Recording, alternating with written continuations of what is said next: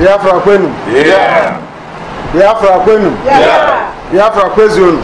Ademma Biafra. Ana m ekene unu ebe ọ dị ukwuu. Onwe na n'okwu Igbo n'ebe a ka m gbanwee asụsụ. Ọ ndị Igbo nọ. Ndị be anyị nọ. Ndị Biafra. The Galaxy is here, so I speak in English. I am honored and glad to be here.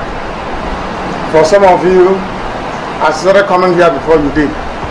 That's correct. I started coming here before anybody who is here, apart from our brother, who happens to be the son. So, this is my father, in more ways than one, for those who don't understand it. Very personal relationship that runs very deep, beyond the understanding of many. So I'm here to pay homage to him.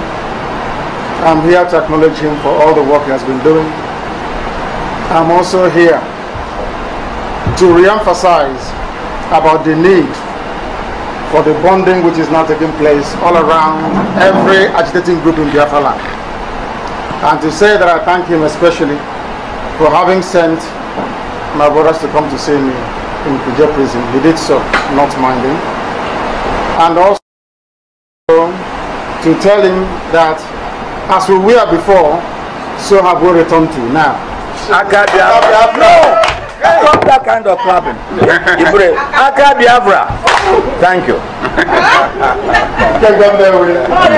can't get Biafra. Aka Biafra. I must insist on this clarification so that the gentlemen of the media who are here can quote me correctly. I insisted, I repeat, I insisted on the formation of the Council of Elders. My insistence, nobody else's. I said I will not do Biafra without elders. When he came, I told you in London. We had a meeting in London. I told him. Because I understand the importance of elders and the role that they can play in terms of stabilizing everything we are doing and giving an acceptable face before the whole world. I was in London when our brother Mekesiri came home and spoke to him, came back and said to me that he's ready to go. And I said there is no problem. That is my father, we'll go together, we'll work together. What happened was a misunderstanding, a monumental misunderstanding and misinformation